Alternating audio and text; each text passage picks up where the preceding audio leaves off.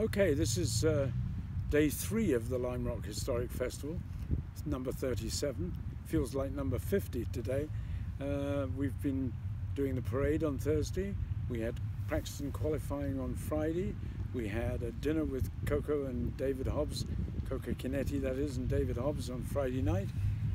We had racing yesterday, which was pretty exciting.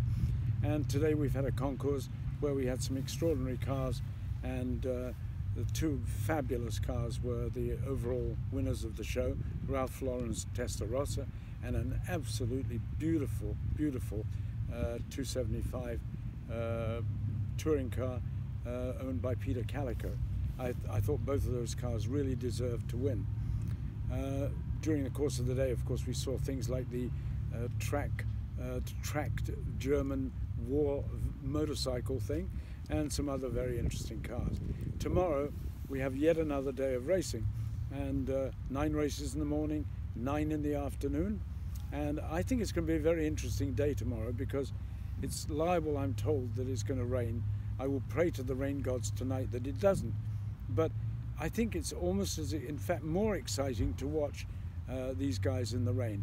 I know that NASCAR doesn't run in the rain, but sports car drivers and racing car drivers of the sort of European ilk and the American sports car ilk like to drive in the rain as long as they can see, and it makes the skilled driver do that much better because the cars slide easier.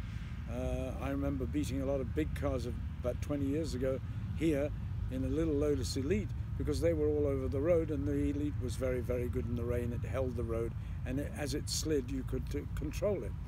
So we'll have a lot of races tomorrow, and I think it's well worth coming to see them because it'll probably be more exciting. You'll see more sliding.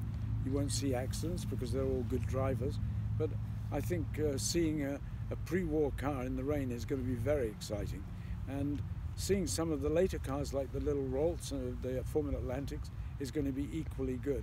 So come along.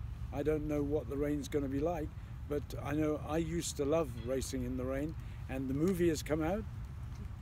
I can't remember what it's called now, The Art of Racing in the Rain. I was very good at it, and many drivers actually welcomed the challenge of slightly slippier circumstances.